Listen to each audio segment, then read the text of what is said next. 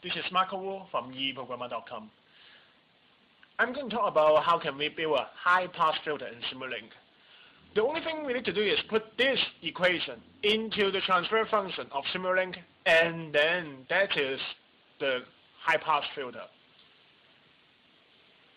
When we put the coefficient, that is the numerator coefficient, you can see I put 100 Hertz. That is 100 Hertz high-pass filter.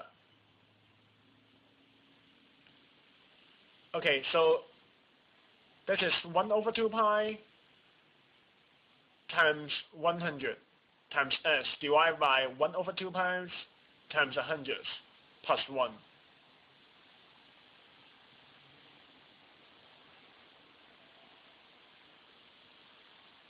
And I have the signal input and signal output. The signal output, I use a scope to monitor it.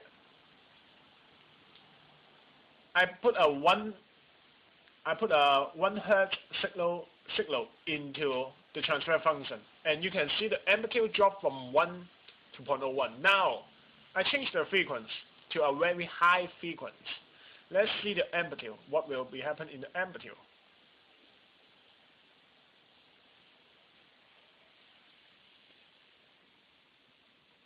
Okay, auto scale. You can see the amplitude is close to 1. That means that a high-pass filter allows this kind of high-frequency signal to pass it through.